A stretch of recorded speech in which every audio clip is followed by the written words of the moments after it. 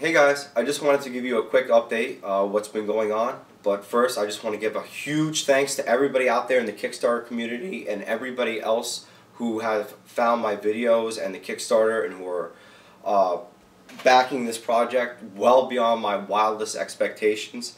I just want to go through a few key points here that we have listed, just so we can give you guys a major update as to what's going on here. So pay attention. This will affect most of the people who are involved in this project. So I want to start off by saying we've pretty much solved all the logistics behind ordering all of our components. We have got quotes for bulk pricing for everything from the heat sinks to the transistors. We have a nice stack here of 9-volt batteries, which we've promised to include with the $50 kits and most probably the $75 kits. We have the logistics ready to go for printing up all our drawings, stuff like that. We also have the DVD is well under production, and we also have a facility that's ready and eager to mass produce our product.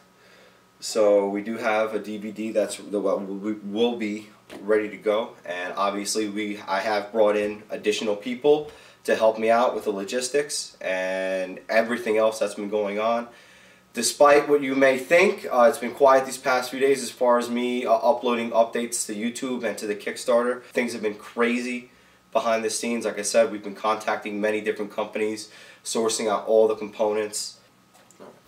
Another update is that we're moving from the $50 kits. Once those sell out, we won't be adding any more of those, but some of you have noticed we did add a $75 tier, and we did this for multiple reasons. The biggest reason is that the spheres we were able to achieve at a low enough cost because of your support and the high volume that we'll be able to include these for a slight additional charge, and including the additional charges for shipping. And with those $75 kits, we'll also be able to source more components like more transistors and diodes and stuff like that. So you'll get more out of that $75 kit with the upgrade for the sphere alone, in addition to us being able to supply you with more components. In addition, we will also be giving you wood components to assemble a base with the $75 kits, which were not specified in the $50 kit. So you'll actually receive either a similar base like this, or maybe cross sections of wood, something that you can fabricate a quick base of for your kit Tesla coil, so it's not wobbling or something. One less thing that you would have to worry about when you want to have a more presentable device. And we feel that at that $75 price point, we're able to more effectively bring that to you guys. Anything else you want to add? Okay, so obviously due to the volume of orders that we're getting, we brought some more people along to help with the project. We have pretty much all aspects totally covered now. We have all the media equipment to do really high quality production. We're going to get the DVDs filmed, do really high quality, high production value, really well organized, and just to give you guys all the information you need to not only build these, but to do things like solder, even basic circuit design, what components do, and give everyone a really good understanding from the very basic levels. That way, if you're explaining to friends and family or doing it for a science project, you have a really good grasp of what's going on. So the DVD is going to be a really valuable portion of the kit, and like you said earlier, it's going to be professionally mass produced thanks to you guys' donations, and we're able to get the volume high enough that that's going to be a possibility now. So that's going to be really exciting. We have a lot of other stuff that we're working on. We're going to be doing the etched PCB circuit boards, so that's going to give a really quality result in the end. Basically, the more you guys pledge and the more backers we get, the more we're going to be able to do, because the prices for bulk volume items go down, and we're able to do things a little bit nicer here and there, add more components, add more features. Obviously here we have a quick mock-up of a production prototype that we're working on.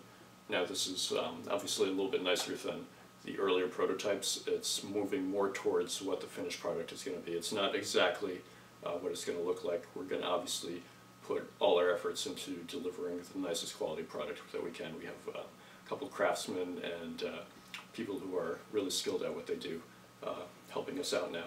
So let's just take a look at the new design.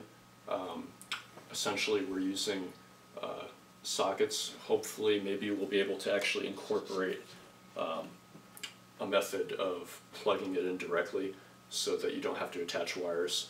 You can just take the top load off. This is on here pretty tight right now, but all this can pop off fairly easily.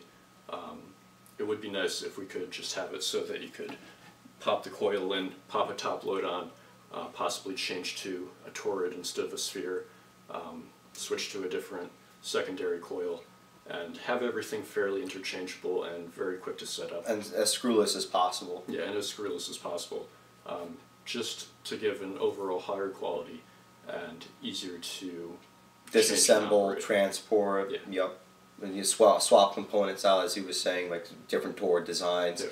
different lengths of L2. Obviously, like I said earlier in previous videos, our driver circuit will work well with many different combinations of L1s, L2s, and toroids, as well as different input voltages.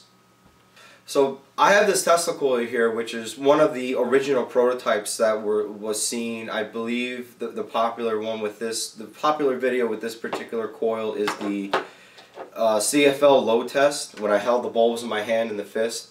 So that was this coil right here. So I had it plugged into a 9-volt battery. I plugged it in there a couple days ago, around 1 o'clock in the morning, and I forgot about it, and we woke up the next morning, and I held my wand up to it, and lo and behold, I was still getting output. Not that much output, obviously. The battery was pretty well drawn down. But if I mess with it now, almost 2 days later, if I put it in the right spot, I still get something off of this one as a reading. I know you guys aren't going to be able to see it in the camera. But if we limit this guy to a 14-volt battery pack on a breaker or possibly some kind of fuse, that would be probably the best solution, because then this whole unit immediately becomes portable. Alright, there you have it, guys. Thanks for watching. We just had to get that update out for you. Of course, there'll be more to come. Alright, have a good one.